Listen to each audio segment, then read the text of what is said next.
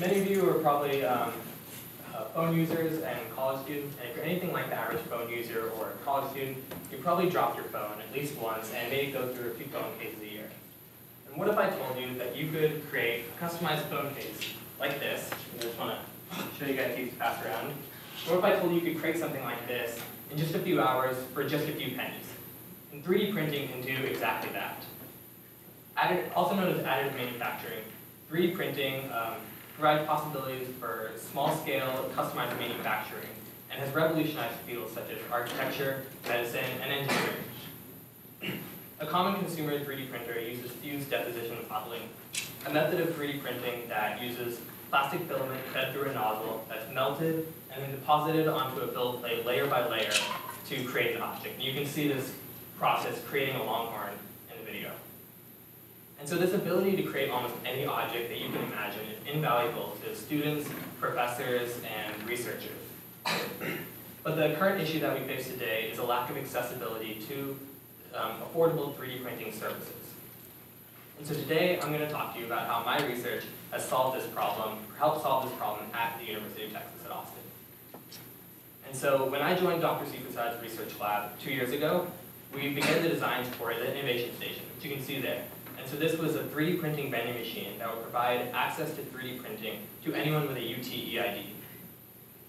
And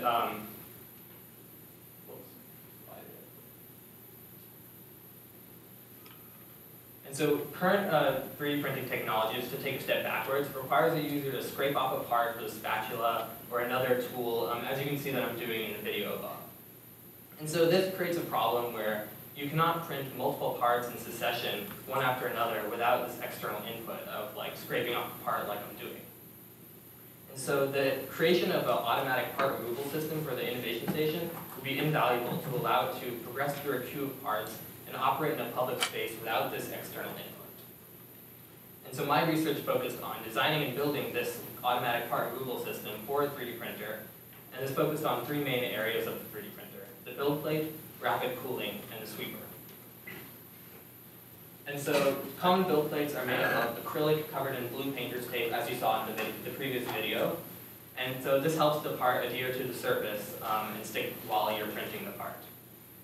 However, after the part, you want to be able to detach it. And so I conducted experiments, or I investigated different build plate materials and temperatures that would allow the part to detach while still providing sufficient adhesion during the build to keep it attached while you're printing. And so then I conducted experiments that encompassed both high and low surface area parts to ensure that the system would be able to remove any kind of part that a user would submit. So you can see on the bottom there's like a very large surface area part that's about like 8 inches long, and then you can see some small surface area parts on the top. So you have to ensure that the small ones don't come unstuck and the large ones don't stick too much when you're trying to detach them. And so through these experiments, I measured the force that was required to detach the part, and I concluded that a glass build plate that was heated to 70 degrees Celsius and cooled to 25 degrees Celsius was optimal for this part adhesion and detachment. So at the conclusion of the build, this part needs to be detached, and so I conducted a second set of experiments to determine the optimal method of detaching it using rapid cooling. I investigated both the placement of fans around the 3D printer and the duration of the cooling period to create this system. And so through my research,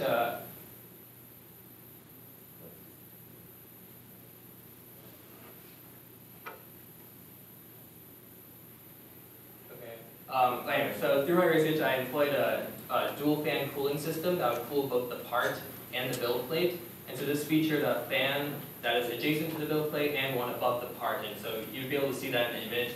Essentially, there's 2 fans that are both acting to cool the part. And then so now that the part has been detached, you need to physically remove it from the printer and into a retrieval area for a user to pick up their part. And so I created many iterations of the design of the sweeper, which actually physically removes the part. And you can see a few of these here with variations of a wedge-like structure on the front that help with removing the part. Our final sweeper design, seen in the video, can remove almost any part that's submitted and printed by a user, and this helps the printer progress through the queue of parts. And this queue of parts is populated through our website by user submissions that are just submitted remotely just through our website. So if you just have a digital file, you can submit it, it'll get printed, and then eventually removed by the sweeper. And so, the Innovation Station was launched last September in 2014, and is currently operating in the lobby of the ETC. And so you may ask, now that it's been running for this full year, how have people been taking advantage of it? And so I'll tell you a few examples. Last spring, we were approached by the UT Physics department, a research lab there, and they were interested in constructing a prototype for a particle detector and an enclosure for that. And so we worked with them, and these researchers were able to use the Innovation Station to print this enclosure for the particle detector and take measurements. And another example that's more for personal use rather than research is we had a blind or a visually impaired student from UT who approached us with the intent of printing topographical or 3D maps of the campus to just help navigate our way. And so there's future research planned that involves printing, or it involves expanding the range of materials and also creating a more reliable system. And so I'd also like to thank a few people, just Dr. Carolyn Siebersad and Joshua Kuhn, and all the other people who helped work on this amazing project.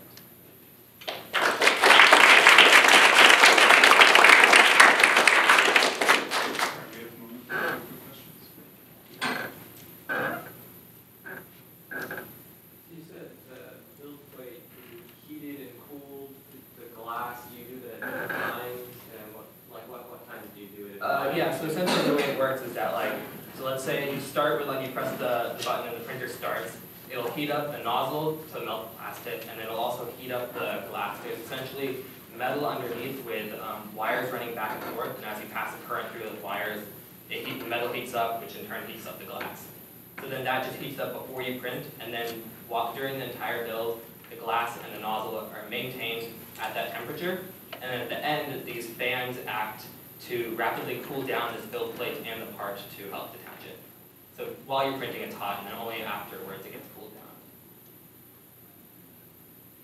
What was the toughest technical challenge? The toughest technical challenge was definitely finding that balance between high, low surface area parts, because it's so easy to get one to work or get the other one to work, but finding that perfect balance where you can have the smallest tower that prints with very little surface area, not just get knocked over, but also have this huge checkerboard that doesn't stick and take 20 pounds of force to remove. Finding that balance was the biggest challenge. And we knew that to create this reliable system, we needed to be able to accept a wide range of parts. We can't just limit students to be you must have this exact surface area, or else